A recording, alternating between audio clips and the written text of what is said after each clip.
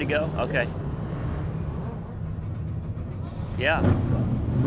So, yeah, how we picked up from the last time. Last time on Driven. Well, at this point, it kind of feels like second nature to me. It's a new experience every time. And when I get on track, it's still me in this car.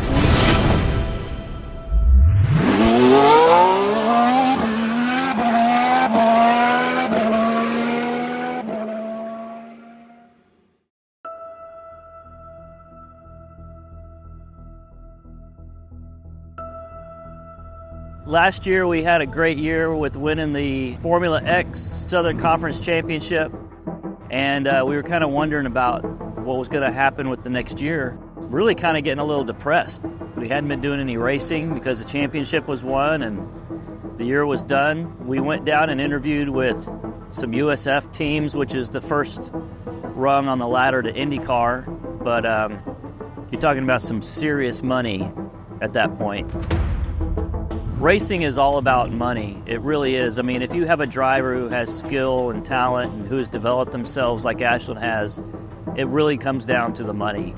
And then in December, I get a call out of the blue from a man named Jay Messenger who owns Team Race Dog. And he called me and he said, "Hey, what do you guys got planned for next year?" And I said, well, I told him we don't know. We don't know what's going to happen. And he said, well, if you guys are interested, I'd love to have Ashlyn drive my car.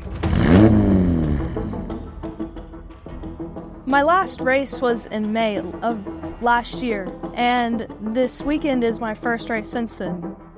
And it feels really good to get back, but in that off time, I got very depressed, as well as my dad. We got very depressed, and when I got in the car for that first time testing with Jay, I didn't realize how much I really love racing until getting back in it. Last year, I raced at Formula Mazda, and I ended up winning the Southern Conference Championship. And this year, I'm super stoked, and I'm racing a F1600. It has a 1.5-liter Honda racing engine, and it is a 4-speed H-pattern shifter. This weekend, we're racing at Eagles Canyon Raceway, and I'm going to be really trying to feel the car and try to feel the weight transfer and the load. And we're also going to try to mess with some of the shock settings, the rebound and compression settings on it. And really, I'm just trying to get a feel for the car this weekend and hopefully win this weekend. I have termed this year the killer year because the dream seems to die right now. And I've been determined to try to do everything I could to make sure that doesn't happen to us. So it's really a bad position to be in, and that's why I term it the killer year. You don't have the exposure, but you still need the money. And the only way to get that is to have people believe in you. And that's not something that's easy to do. So I don't want to sound like I'm whining or begging or anything like that. But that's just the reality of the sport at this point. As a racer, not being in a car, it's a piece of you that's missing, and you don't realize it until it's gone. When I got offered to race with Jay, I felt grateful, but I didn't realize how much until that first test session that I had with him. But I was even more excited when I actually got into the car. It just made me happy. The people that were with me that weekend, they could just tell I was so much happier in my face, just my expression and everything. Even talking about it right now, I'm just smiling because it's a part of me because I've been doing it for over half of my life now, and it's just a part of me, and I love it so much.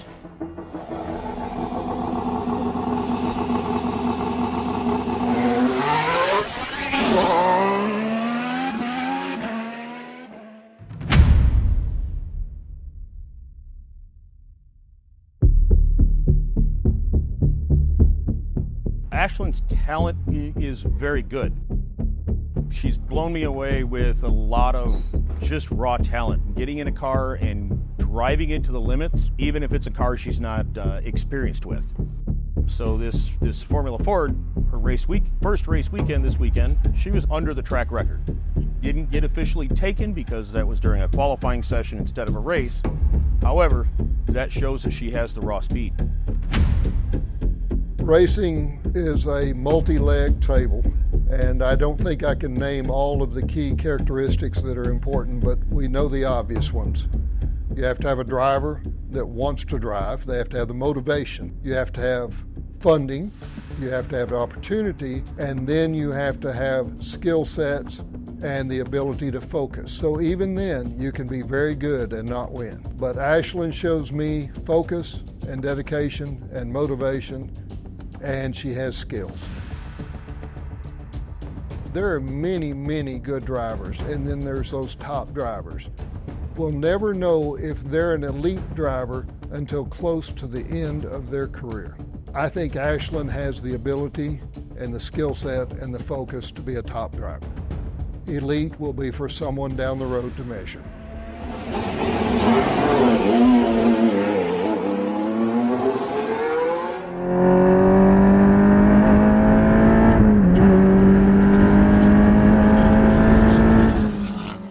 .159.8. That's a half second off the lap record. That's like 2 blinks. I always wonder inside her helmet what's going on.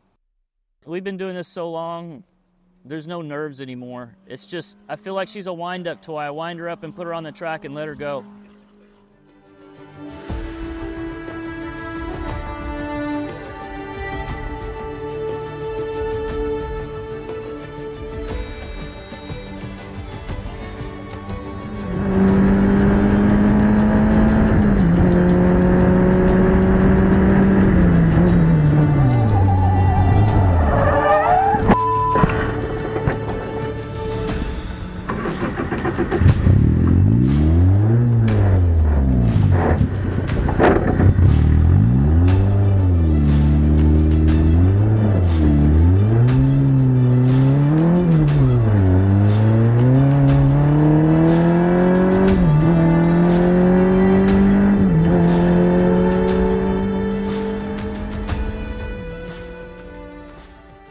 Ashlyn has a demeanor that is critical, and for the ones that are pretty good at the sport, the defining characteristic winds up being what's going on between their ears. She showed me that she could control what was going on in her head.